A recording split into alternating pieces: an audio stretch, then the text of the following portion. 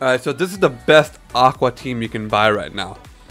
It's a front line with this, with the hot butt, because the hot butt's meta right now. Pumpkin to tank an entire attack. They've got the zero cost on the mid line, and you need a zero cost right now because there are a lot of stuns.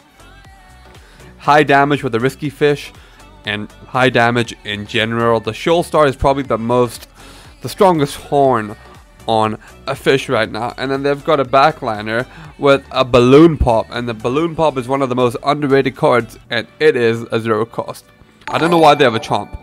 If they replace a Chomp with a risky fish, then it will be a lot better for sure.